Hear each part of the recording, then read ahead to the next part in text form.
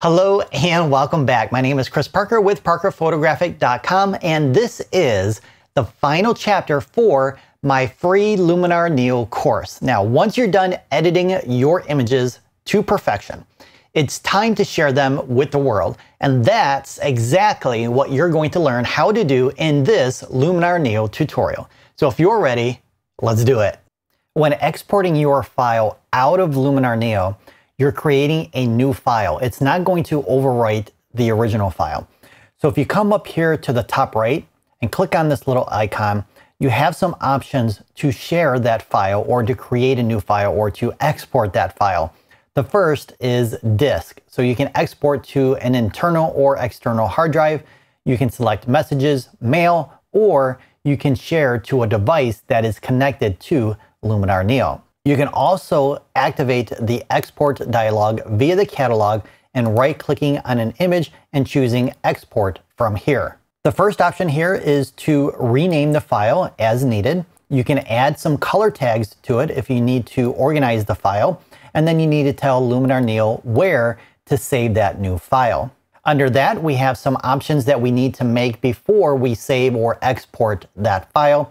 One of the options is to add some additional sharpening to the image, which you can select from these options here. Personally, I prefer to sharpen my image before I export the file. You can then decide on the size of the file. Original is set by default, which is the original size of that file. And then you can choose long edge, short edge, or dimensions. So dimensions will allow you to type in a size for the width and the height. You just want to make sure that you're using the correct size for both in order to have the same aspect ratio. If not, then you're going to have an image that's a little bit distorted. So if I type in 6000, it's then going to take on a different aspect ratio.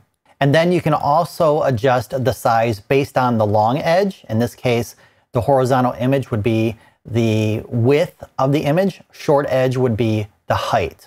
Now, when I post images online, I like to resize the image based on the long edge, and I like to use 1800 for the width for Facebook and some of the other social media platforms. But for Instagram, you're going to need either a 4:5 aspect ratio, which you're going to need to crop before you export, or a square format. Once you've picked out your size, you do have a few more options left to pick based on the intended output for that file. For example, if you're posting online, you want to use sRGB.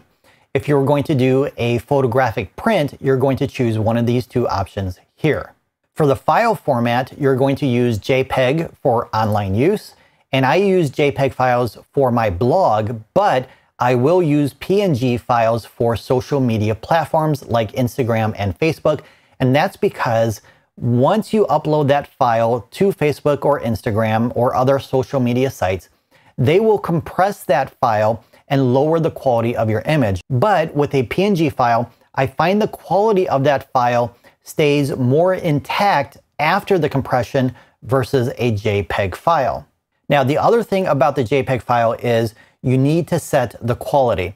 So if I'm placing this file online on my website, I will choose a quality of 80, which is a smaller file size. If I'm going to do a print, I'm going to set it to 100 because I want the highest quality possible for that print. Now, in regards to PNG, if you select that file format, you want to select 16 bits versus 8 bits if you're posting on a social media platform, because 16 bits is going to retain more detail and colors versus 8 bits.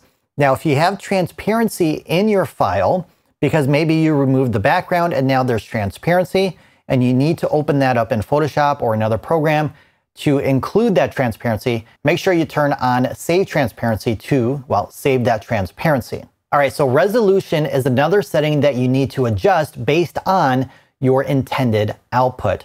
So if you're posting online, you're going to use a resolution of 72 pixels per inch. If you're going to be doing photographic prints, whether it's at home or at a professional lab, you're going to use either 240 or 300 pixels per inch, and that's going to depend on the printer settings that you need for that particular printer. If you're doing it at home, check your documentation. If you're sending out to a professional lab, contact them to see what resolution they prefer.